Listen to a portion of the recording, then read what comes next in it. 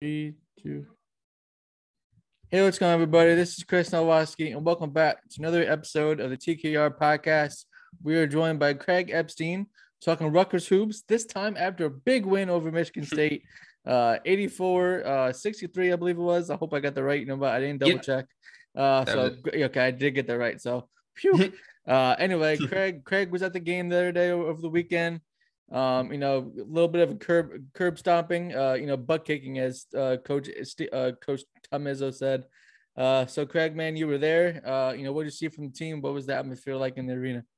Just from the team perspective, that was probably the best 40 minutes of basketball I think we've seen all year. I think the only other competitive, the only other game I can think of they were that good was probably the Nebraska game. Mm-hmm. But even that game, they started off kind of slow. They ended up scoring like 93 points. So that was a very good game for them. But this game, I think statistical wise, is an even better offensive performance. They shot, I think, like 62%. Yeah, 62%. Yep. I mean, that alone is just incredible.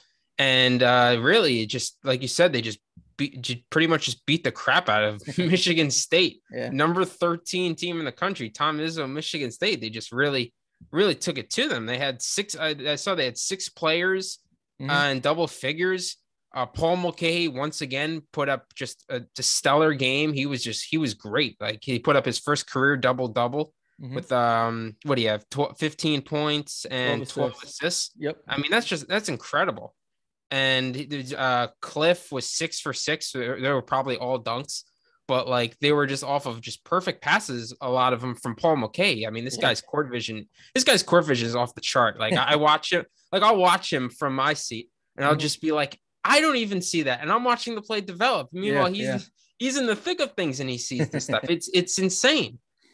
And I saw people talking about the pivot foot. He basically just YMCA balls the opponent to death. I don't think I've ever seen anything like it. It's really incredible. And the last two games have just been an absolute, he's just been great. And if he can, continue that going forward, he could be one of the better players in the Big Ten. Sure. So yeah, he leads the conference in assists per game.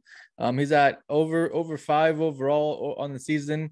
I think he's at 6.5, in Big Ten play alone. So he's been phenomenal. And I did see recently they did announce the Big Ten Player of the Week. I was going to go there. Yeah, I saw Ron kind of campaigning for him on Twitter, but then I saw that it ended up going to surprise Kofi Cockburn because why not? I guess he did have a 30-point game. He did have a great double doubles. I mean, he was definitely deserving. But I wonder if Harper got a new phone yet or anything. Yeah, I know. I thought it should have gone to Paul, to be honest, but or at least it should have been. I thought should have been co-players of the week, because I know they've done that in the past. They've done that definitely. So I would have liked to see Paul and Kofi get it, but it's Rutgers, so. Exactly. All the other teams get a guy there, the Big Ten Player of the Week, and Rutgers. Sometimes maybe got a freshman years ago, but that's about it. So. So yeah, I mean, you were there also, covering the game. Just from the atmosphere aspect, what was the arena like? Yeah, I thought the arena was very good. It's just very loud. I do think the masks probably do muffle the noise a little bit, but I mean, I thought it was very loud. It's just typical rack Jersey Mike's arena, whatever you want to call it. I thought it was electric. I thought the fans were great. They basically always are. Sure. The student section was great. So I mean, it's still the same place that they seem to play much better at than on the road. Yeah. Going back to something you alluded to earlier, Rutgers shot 61.5% for the game. They shot the same percentage, actually, 16 for 26 in both the first half and the second half. That's as efficient you can get. They were 45% from on 3-pointers, which is, really, really good for them. Like you said, 6 players scoring double figures. I mean, those are the only guys who scored, but they obviously, did very well, 84 points. They shot very well. Paul Mulcahy had a bunch of, behind the back assists, like you were talking about, his court vision. What else were they doing well that you saw at the game, Craig? I thought they played great defense because basically, if you look at Michigan State's box score, basically the only guy who did the guy who did most of the damage was I think his name's Greg Brown. Let me just check. I think it's Gabe. Gabe Brown. Gabe Brown. You're right. Mm-hmm. Gabe Brown, and it was basically just he was basically just 3-pointing them to death. Like he couldn't miss. It was unbelievable. He went 7 for 9. Mm-hmm. So 7. So with my math, how's it? Wait, 6 for 7. 6 for 7. Oh, 6 for 7. Yeah, that's right. I'm looking at field goals. But he was pretty much the only one who did damage. Yeah. Yeah, it was crazy. He scored 20 of their 63 points. So he basically accounted for a third of their points. Mm-hmm. And then the only other player who scored in double figures was Bingham Jr. Mm-hmm. And that was basically it. Just phenomenal defense. And yeah, it's just great. And also, I know we're definitely going to talk about this. Mm-hmm. There was the seeming emergence of Dean Reber. Oh, true. Yeah. Good he point. Was. Yeah. I mean, I don't know, man. My hot take of him starting at some point. Who knows? I mean, obviously, Cliff has been great the past couple of games. He's coming into his own, obviously. But Dean, man, I think he only had like 11 minutes, right? And something like that. Yeah. And he had 12 points and 11. I mean, new career. I think it's a new career high. Career high, 12 points, super efficient. A couple rebounds. I mean, he's been, Steve Pico talked him up quite a bit after the game. So, I mean, Rutgers, obviously they need, another center to come in there and do some damage. And Dean's been really, stepping up as of late. Yeah, obviously he doesn't give the defense. He's not as great of a defender as Cliff, but I mean, offensively, he's been really good. I'm just like I'm not surprised because I figured like in the beginning of the year, I did figure at some point he was going to jump to that backup 5 role. Mm-hmm. But honestly, I'm shocked at how efficient he's been. 5 for 6, 10 minutes on the floor, 12 points. Yeah, like that's really good. I mean, you almost couldn't ask for much more from a backup 5. Yeah, and he hits threes. He had 2 threes. It's like unbelievable. It's like Rutgers finally has a stretch 5. I mean, or maybe I don't know. He's a little bit. He's kind of on the shorter side for a 5, so maybe we'll call him like a stretch 4.5. I don't know. I saw that text the other day. Yeah. I mean, he's great. Yeah, I mean, when he was coming in as a recruit, I know I was talking to Richie about him, and we weren't really expecting a lot from Dean, but he's far exceeded my expectations. He's played very well this season in spot minutes. Yeah, I definitely remember him as a recruit. Like not much people going after him, and Steve Pico was kind of the one. Maybe better than me? Is this the one Power 5 offer he got? I don't remember what offer he has. I could check. Okay, real quick. I do remember out of North Carolina. Yeah. I feel like this offseason he lost weight and gained a lot more athleticism than I saw last year. Mm-hmm. So maybe that obviously has something to do with how much better he's gotten. Let's see. So I definitely remember Richie talking about it, and people basically saying this to Steve Pico. Mm-hmm. Like they're just like, why are you recruiting this guy? Like, what do you see in this guy? And Pico really just stood by him. You could see he was a gritty player, but it's just like, it was whether or not he had the talent to play at, the Big Ten level. Sure. Exactly. And so far, he has. And Steve Pico, I don't think people really, expected, his offensive game to be where it's at. Yeah. So I was looking at his offers. Like the only other major offers he has are from Ohio and Penn State. Mm-hmm. The rest are kind of like on the lower level, like UNC Wilmington. Yeah. Or East Carolina, Appalachian State, stuff like that. So, I guess you could call him a good find now. He's fit well at Rutgers. He's been playing very well as of late, and obviously, like we've talked about over and over, Rutgers needs more and more scorers to step up, and Dean has definitely stepped up. Another guy I want to touch on real quick is Geo Baker. I know we're a little bit harder on him. After on the last podcast, he had 0 points against Northwestern. He came through this time, 12 points, 4 of 7 shooting, made 3 3-pointers, had 5 assists.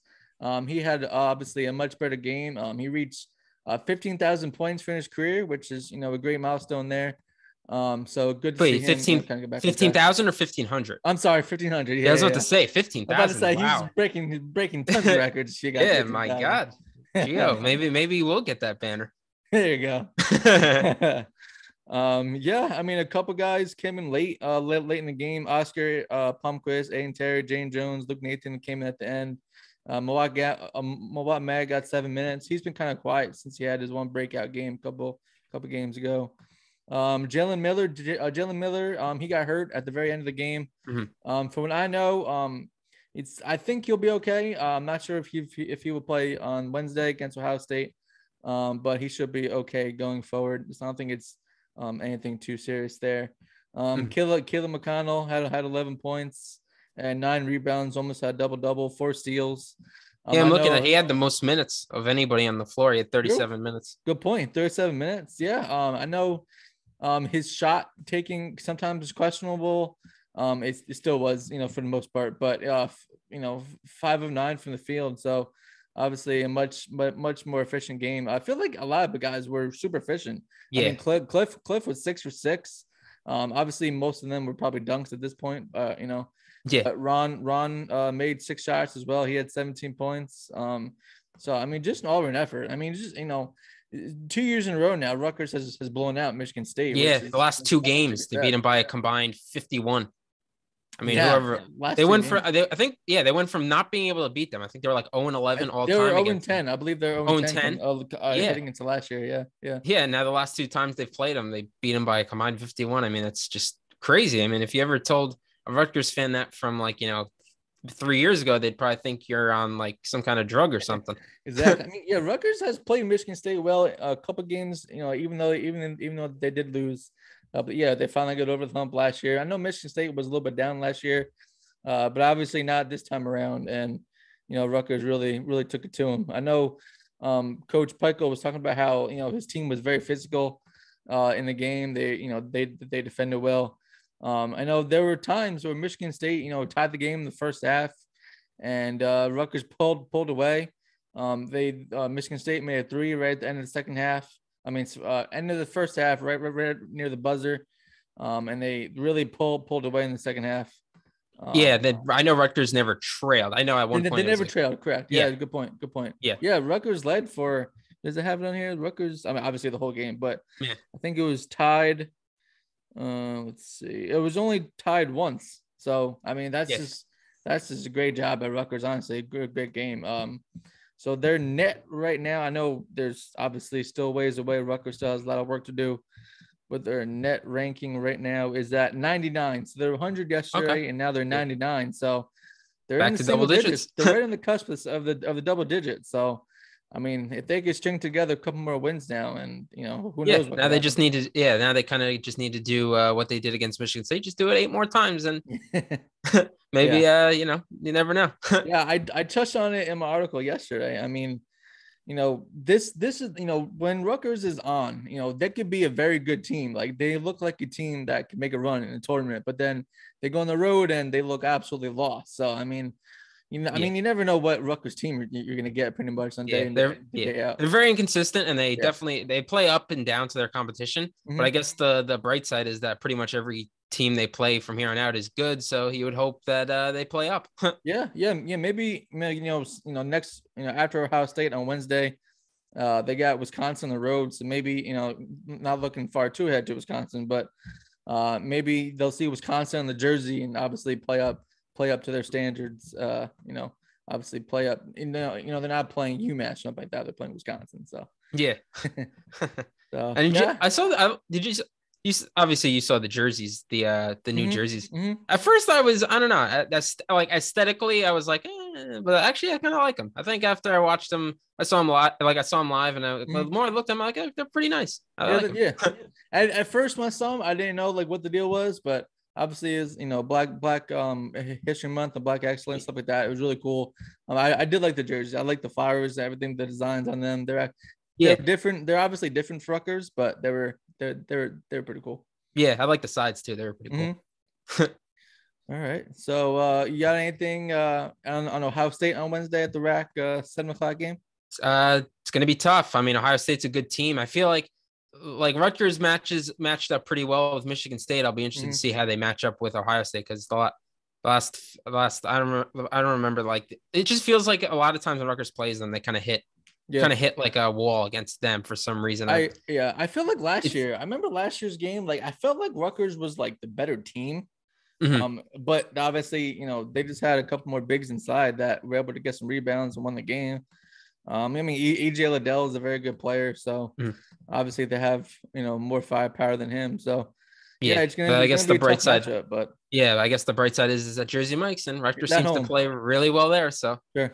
Sure. so I guess we'll see. Yeah. But yeah, when I it comes mean, to this game, I mean, this just nothing but really nothing but positivity for this game. They were great in this game. They deserve all the credit in the world. So yeah, this was just a great game for them. And let's see if they can piece together a couple more and see if they can climb back into this. Sure. I know. I feel like I might have mentioned it last time, but like I feel like we're kind of like a jinx. We started doing these podcasts and they haven't really won, but so.